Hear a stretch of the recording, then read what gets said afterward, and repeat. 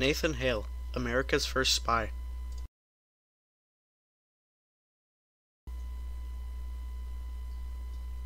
Good morning, class. Today we will be learning about an American hero, Nathan Hale. Nathan Hale was born on June 6, 1755 in Coventry, Connecticut.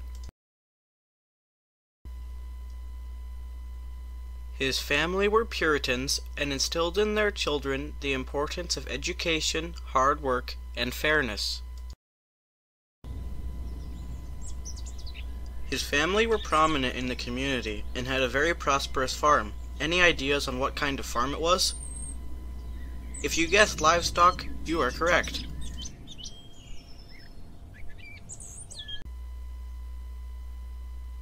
At the age of 14, Nathan Hale was sent to Yale College, where he did very well in literature, mathematics, and other academic subjects. Right now, would you rather be in 8th grade or college? His family wanted him to become a minister after he graduated, but he chose to become a school teacher instead. He graduated from Yale in 1773 at the age of 18.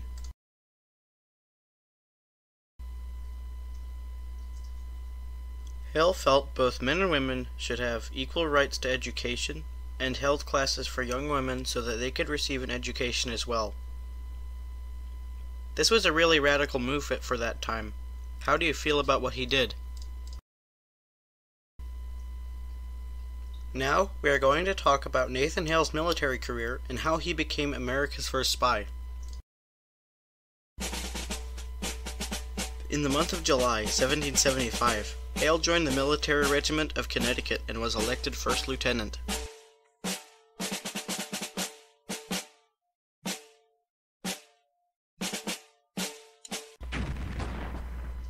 He was made a captain in General George Washington's Continental Army in January 1776. In August 1776, after a disappointing loss at the Battle of Long Island, General Washington began asking for volunteers to cross enemy lines.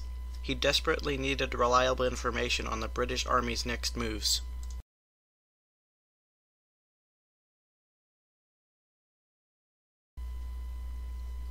Nathan Hale volunteered to be a spy around the 8th of September 1776, fully knowing the dangers.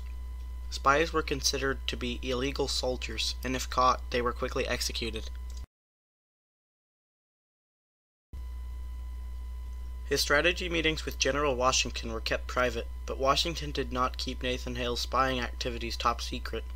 He was sent out into the field with no special training whatsoever.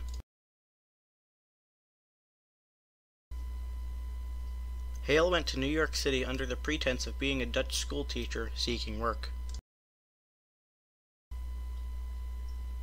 His spy mission ended after only 1 week, when he was caught gathering information on the British troops.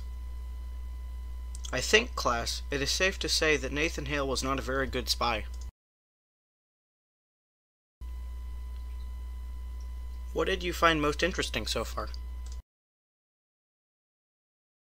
Some historians say Nathan was discovered by a suspicious British major, Robert Rogers, who pretended to be an American spy, gained Hale's trust, and got him to reveal his mission. Others say that Nathan was turned in by his cousin Samuel Hale, who was a British loyalist.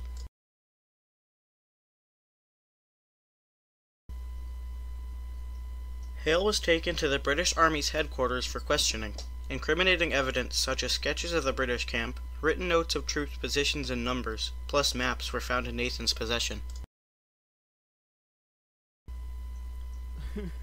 He was charged with espionage and was sentenced to death the very next day.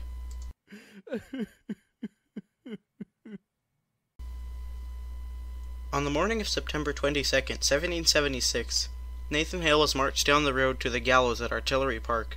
The last words he spoke were, "I only regret that I have but one life to lose for my country."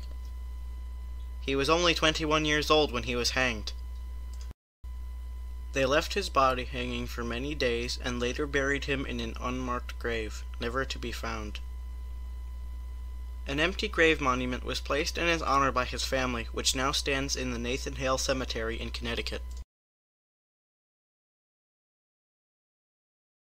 Many memorials and statues were erected honoring his service to the country, his bravery, and his self-sacrifice. These statues are based on idealized images of him described by people who knew him. There have been no existing portraits or pictures found of Nathan Hale.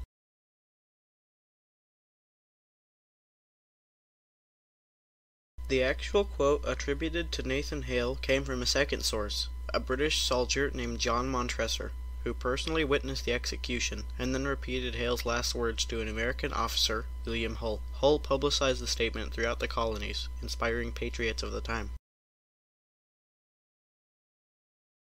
His death motivated General Washington not to repeat the same intelligence-gathering mistakes, and his subsequent spy ring, the Culper spies, were very successful during the remainder of the American Revolutionary War. Hale was the great-grandson of the Reverend John Hale, a prominent person during the Salem witch trials of 1692. Nathan Hale was the very first American during the American Revolution to be executed for spying on the British. Connecticut officially designated Nathan Hale as a state hero in 1985. Okay, class, that's it for today. See you tomorrow.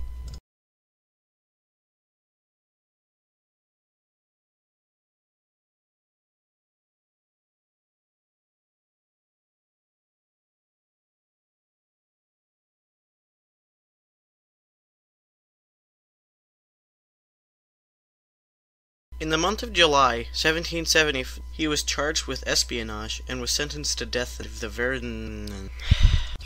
Yeah, thanks and Hale. The Nathan Hale Cement. He was charged with Now, we're going to talk about his career. Hale